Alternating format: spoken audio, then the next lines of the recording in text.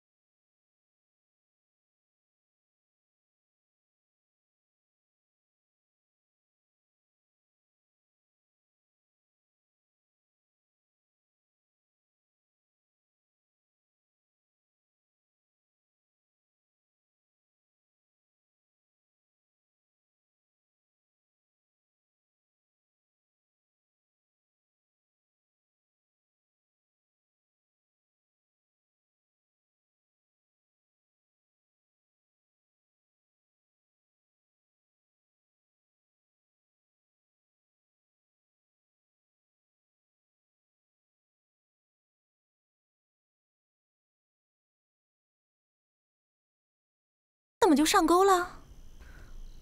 我看到他们三个一唱一和，我心里就特不舒服。哎，我看你呀，就是放不下蒋世奇。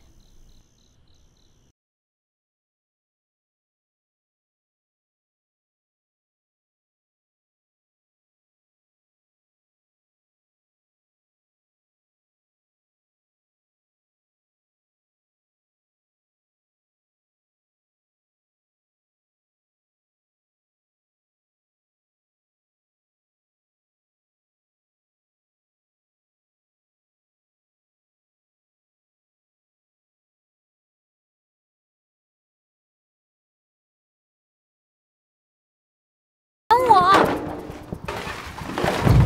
还给他，还给他，把书包还给他。走。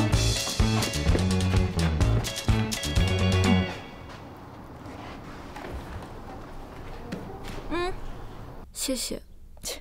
这么丑的包，你还当个宝贝似的？我不觉得它丑，这是我15岁时我父亲送我的礼物。你父亲？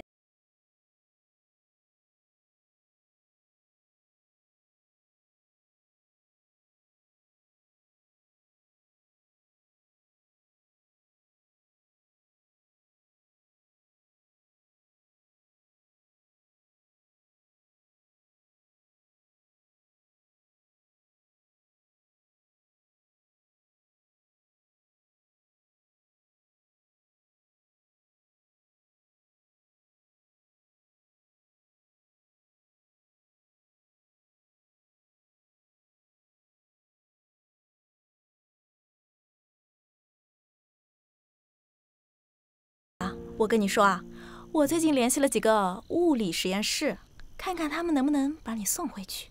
他们说呀，有一个研究虫洞的博士，下个月可能就要回国，到时候我们可以问问他。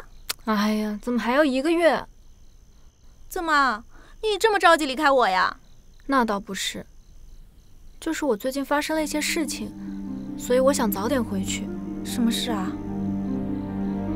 我做了一些梦。梦？病人在水中缺氧时间过长，就没有别的办法了吗？之前我做的几个梦都实现了，我怕就连这个梦也会实现，所以我想，如果我早点回去的话，这件事情会不会就不发生了？还有这种事儿啊？那这个也只是梦而已，还没有发生，你不用太担心。我会帮你想办法的啦。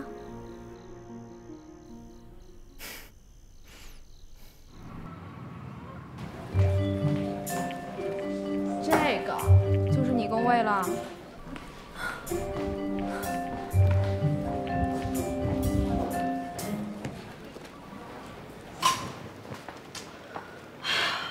你说经理也真是的，还真把花小池给招进来了。他就是一个小客服，能指望他做什么事情啊？算了，大家都是老同学嘛。我就是担心，小池如果做得不好，他自己为难，到时候同组的同事也为难，大家都不好办。心颖，你就是人太好了，到现在还在为那个花小池讲话，我担心啊，他这个人就是一颗老鼠屎，到时候准拖你后腿。可他是世奇招进来的，我也不好说什么呀。虽然我们不能够直接辞退他，但是我们可以想一些办法，让他知难而退。